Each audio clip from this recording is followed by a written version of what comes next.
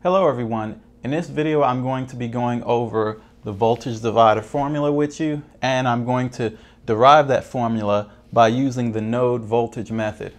So to begin with, we have a circuit over here and we have a voltage source here, VDC, in series with R1 and R2. And what we want to find out is what is V out given this circuit network that we have here. And we have IDC here, which is coming from VDC. So first thing we're going to take notice of is the fact that we're going to say VDC minus V out over R1 equals IDC. Okay? And what also is true is that V out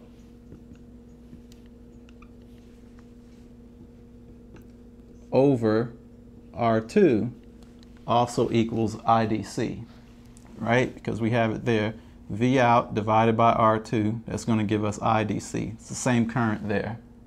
So next what we'll do is, since these are both equal, we'll just eliminate IDC and not include it anymore in what we're doing here. Because ultimately it was a placeholder for what we're doing here in terms of what we're trying to achieve. What we're trying to achieve is an expression for V out in terms of VDC, R1, and R2. So we'll continue on from there.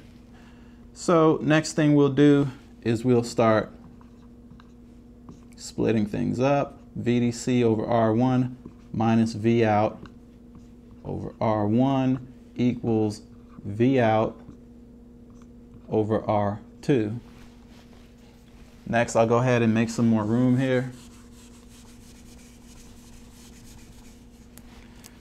Next, we're going to bring this negative V out over R1 over to this side, and so we have VDC over R1 equals V out over R1 plus V out over R2.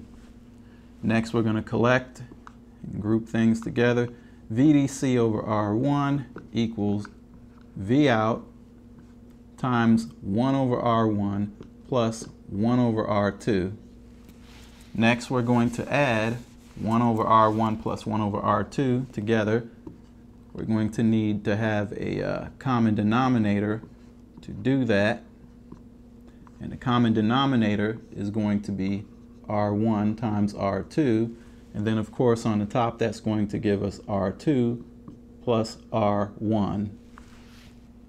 Next, what we're going to do is we're going to bring this over to the other side, because now we can isolate V out, which is what we want our expression to tell us.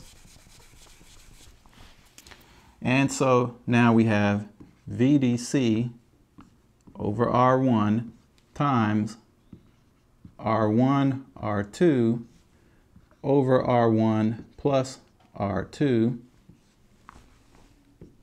equals V out. Now all we're going to do from this step forward is to simplify. So we can see that our R1s here cancel out.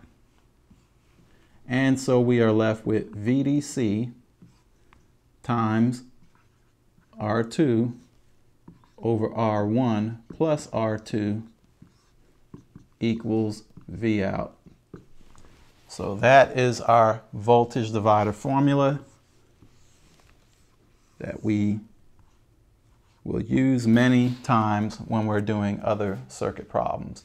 But as soon as we see this situation and we want to know what V out is, then we can automatically use this formula to get V out.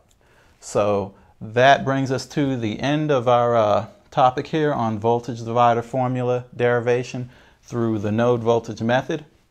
Hopefully this video was helpful for you. Thank you for watching and have a nice day.